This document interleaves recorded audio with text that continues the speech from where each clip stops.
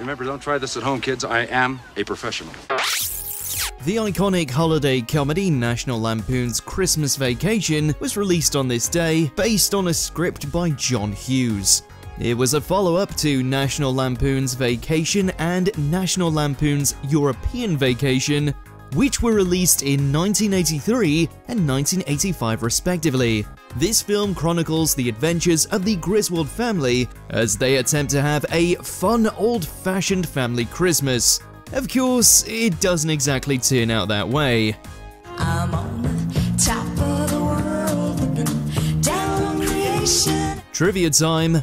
Which soft drink was served for the first time on this day in 1885? For the answer, check tomorrow's video.